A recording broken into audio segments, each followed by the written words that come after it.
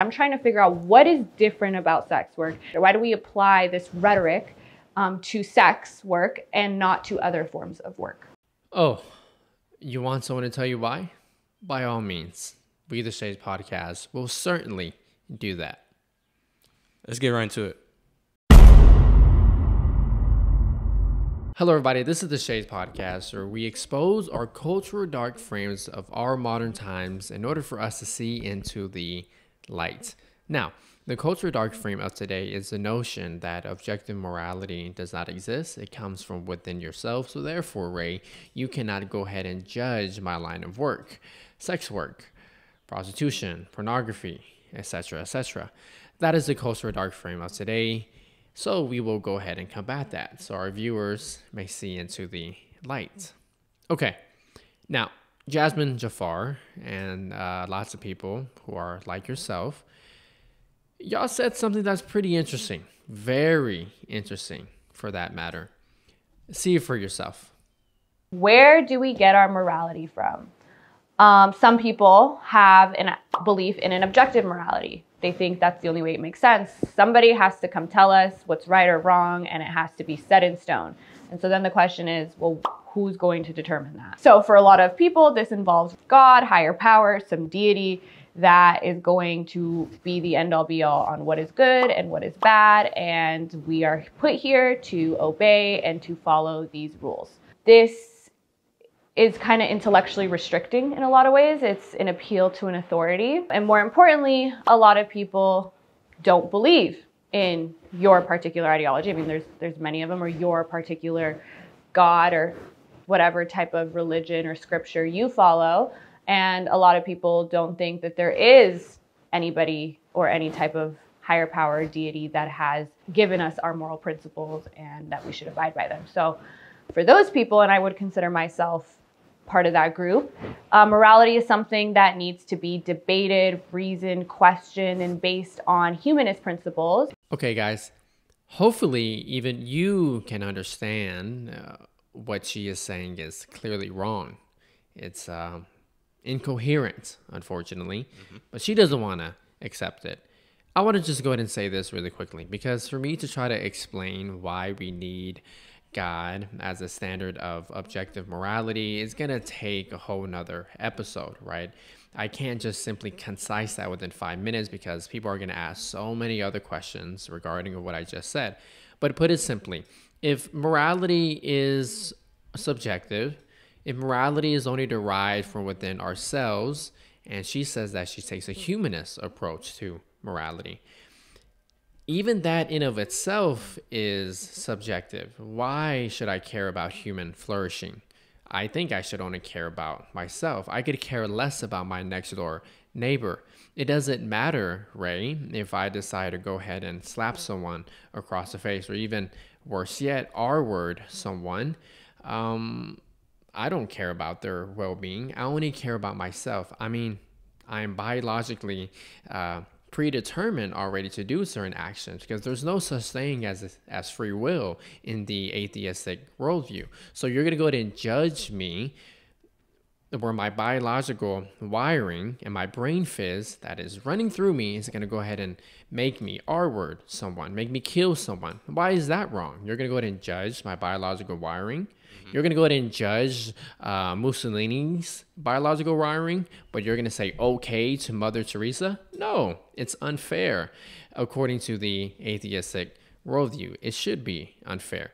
But for them, our beloved atheists and feminists alike, Jasmine Jafar, I really don't even know why I'm trying to correct her last name. I could care less. They want to say, this is wrong, this is bad. Okay, so you know that certain things are wrong and bad. So then therefore there is such thing as an objective morality, which can only come from God. Because if it comes from us, from society, then lots of horrible consequences can come from that. Again, this whole objective issue, and when it comes to morality, it requires a whole nother episode, so we can concisely and take our time to explain to our audience why we need God for an objective standard, why we need God for morality. Yeah. Right. So at the beginning of the clip, in her side, she states that some people derive their morality from themselves, and then some derive their morality from the God or a deity, the correct way. Right. So when we derive our value from oneself, then anything can go. I mean, it's a slippery slope. It's very subjective. I don't know how she can, pull stats and maybe her logical reasoning into thinking that that is morally correct just because of my correct points. So, and this argument is brought up a lot from the other side, and for people that are, perverse and stuff like that, they say that Christians and Catholics or whatever religion you are, you guys are kind of forcing religion onto people. You can't force religion onto people to get people to have the same or a congruent ideology to you. So we're not forcing anybody to be religious. We're saying that this is the better way of life. And when you aren't religious and you don't look up to that God, then your life is basically meaningless. I mean, you have no purpose in life because now you value selfish things that will deteriorate over time. So, and then the next point from her video, she says that morality must be debated for the people that do not believe in a higher being. Okay, so if that's the case, then what if someone articulates a horrendous act better than you can? But of course, as a society, we understand that that other side may be incorrect. So what happens if someone articulates that a lot better? What happens if someone articulates bestiality a lot better, which is very weird? What if someone articulates incest or rape in our culture? Does that mean that is morally correct because they can, I don't know, bring up stats or what makes people happier, or they have more logical reasoning and more examples for their argument? Does that make it morally correct just because they win the debate? No, not at all. No, not at all. And it's so weird too because she says, I take a humanist approach. The humanist approach is making sure that we as a species flourish with one another. So therefore you cannot harm me and I cannot harm you. So again, what does that word harming mean? What does flourishing mean? What if I think that human flourishing is all about me? And then somebody say, well, then you're just going to go ahead and be put off to the side. Okay, cool. I'll just simply be looked at as a taboo. This doesn't just come from you and I, right? This comes from our very prominent philosophers, Christian apologists. Dr. William Lane Craig said that morality for the atheistic worldview is simply looking at certain actions that are deemed unpermissible as taboo. It should be viewed that way. Let's say, for example, if I yell at a very fine dining place and people, they look, would they call me immoral? No, they'll say that's weird, that's incorrect, right? That's improper. You shouldn't do that. It'll be the same logic would apply if someone were to R-word somebody. Oh, it's a taboo because I can't necessarily say that it's wrong. It's taboo. You shouldn't do that, man. Stop. Or because you are going to be put off to the side. You'll go to jail, you'll go to prison, but nonetheless, everything gets subjective. Everything must be debated. I'm literally going to go ahead and sit in front of you and debate you on why you shouldn't R-word somebody. Jasmine Jafar. Come on, give me a break, please. You see, and then it shows the absurdity of the atheistic worldview that everything must be debated. A 15-year-old having sex, just as you stated, whenever we would talk about this stuff, who can have sex with a man that's 45 years old, who on earth is really going to say, you know what, I think that's okay? And then somebody say, no, I think that's wrong. All right, let's debate about it. No. There should be no debate on whether or not if a grown man should have sex with a 15-year-old. There should be no debate on whether or not if slavery was okay. But people can literally have the audacity and say, no, there is no such thing as subjective morality. It should be debated. It should be reasoned. What? Wow. The absurdity of the atheistic worldview, such as, or at least for your worldview, Jasmine Jafar. Now, it's very funny because whenever the atheists see this, immediately they're gonna, we're ready for it. We're ready for it. Again, you cannot say what I said was wrong or incoherent, because what's wrong about being incoherent? There's nothing wrong about that at all. In the end, we're all gonna die. It's meaningless. It doesn't matter. Right. Anyway, so that's just the first. That's the first part of what she is saying. Now, then she starts to delve into another segment that gets even more interesting, Ray. I mean, this is just, it gets worse and worse. Oh, yeah. Oh yeah. Let's go ahead and roll into the next clip, y'all. Let's say it is bad for you. There's a lot of jobs that people are unhappy doing or have some negative impact to their mental or physical health. I mean, like, okay, I'm a lawyer. Lawyers are very unhappy too. Like a lot of them are unhappy with their job. They have very high rates of substance abuse issues, I think, like sex workers do. Depression, suicide, all this. But nobody is like, you know what? You being a lawyer is really sad and we should come save you. And it's really immoral to support people being lawyers because lawyers deal with. I mean, I think Mia Khalifa recently said this and people agreed or disagreed where they're like, she's like, well, I mean, isn't the military, like, aren't you literally selling your body to like the government? You could die. Yeah, right. Pretty weird how she would try to compare certain jobs to sex work. Yeah. So she even quotes Mia Khalifa, which is she's really the star of Shades, to be honest. We've used her on thumbnails. We talked about her in numerous podcasts.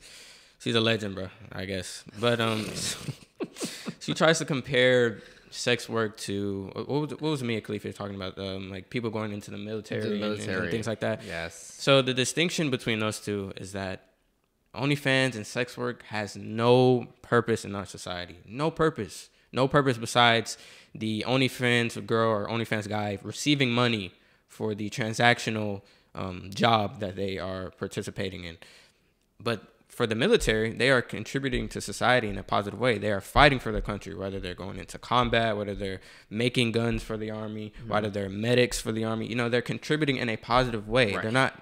Real quick, we aren't going to do conspiracies right now regarding the military. Just take it at face value. Jeez Louise. I'm just saying this from my tinfoil hat. I know. I didn't even know there's conspiracies about that. But yeah, so yeah, whether you're a medic, etc., that is contributing to society in a positive way. Like I said earlier, OnlyFans and sex work has no purpose at all. The only thing that you're gaining from that is money. Yep. That's it. Mm-hmm. But then is money really that important to you? Do you prioritize money that much? Do you love your currency that much to where you degrade yourself online for other men and potentially women to view you as a mere product? Mm-hmm. I mean, to go as far as trying to defend your profession or career in that manner when you know that your soul is greatly weeping from doing this activity. That's how far we're going to go because our minds depraved. Yeah, absolutely. And she made this video 5 months prior to her debate with Michael Knowles. She asked him the same question. Tell me why. What's the difference between sex work, which you say is objectifying me? I mean, a mechanic, you objectify himself. You know, you're using him as a means to an end. No, I'm not. I'm not using him as a means to an end.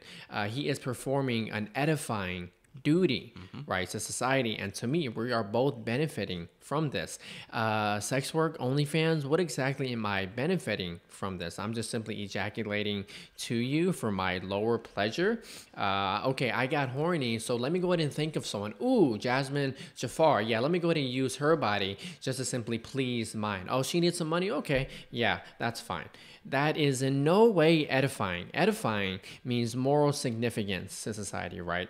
There is nothing morally significant about OnlyFans, about sex work at all. It is man literally using a human as a product, as a commodity. There is no other job in the world of which a human uses another human as a means to an end, right? This mechanic is performing a duty, right? You're not simply using him, right? Say, hey, go ahead and strip down. I mean, it's kind of gay. Go ahead and, it is gay. Go ahead and strip down for me so I can go ahead and be aroused by you. I really can't think of another job of which a human being uses another human being to gratify their lower pleasure. It's just absolutely disgusting. Imagine this. It may seem as though that I'm reiterating my point that I just made. Imagine a man say, man, you know what? I'm getting a little bit horny, right? These feelings are coming. Let me see. Well, I have an OnlyFans subscription. Ooh, Jasmine Jafar. I'm going to use her to gratify myself. And yet for her to have the audacity to say, well, isn't it the same thing as like a lawyer? So the lawyer is using his mind, his brilliant mind, to save someone from prison, to prosecute someone, to go to prison. That is objectifying him? What? Does that have any moral significance or congruence towards sex work. And I hate like all these atheists, like we have to walk them through every single process. Like, I know you guys are not that slow to where you cannot process these arguments. Like you understand or you just want to dismiss it because the world is so hard for you. Right. Like I don't understand. Why do we have to walk you through every single argument? Yes. Oh, tell me why that's not wrong. Oh, you didn't define that right. You missed 3 words. Why?